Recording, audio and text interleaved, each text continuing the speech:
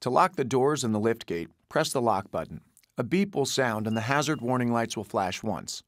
To confirm that all doors and the liftgate have been locked, press the lock button again within 5 seconds. If they are closed and locked, the horn will sound.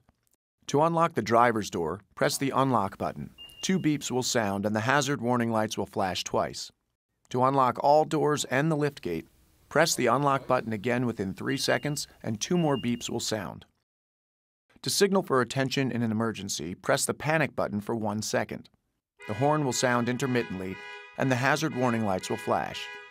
To turn off this alarm, press any button on the transmitter.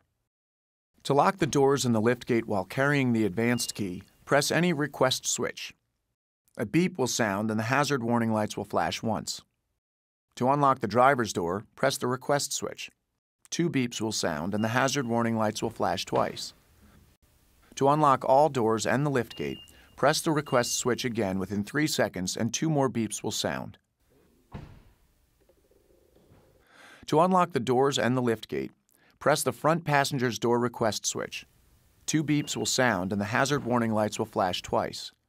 To start the engine, shift into the P or N position, to press the brake pedal, and then push in the start knob.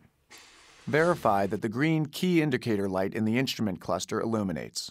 Switch the ignition to the start position while pushing in the start knob. After starting the engine, let it idle for about 10 seconds. To turn off the engine, switch the ignition to the off position while pushing in the start knob. If the engine cannot be started for reasons such as a dead advanced key battery, the engine can be started using the auxiliary key. Slide the auxiliary key out from the bottom of the advanced key. Make sure that the start knob is in the off position. Remove the start knob by pulling it outward while pressing the buttons on both the left and right sides of the knob. Insert the auxiliary key into the ignition switch. Shift into the P or N position.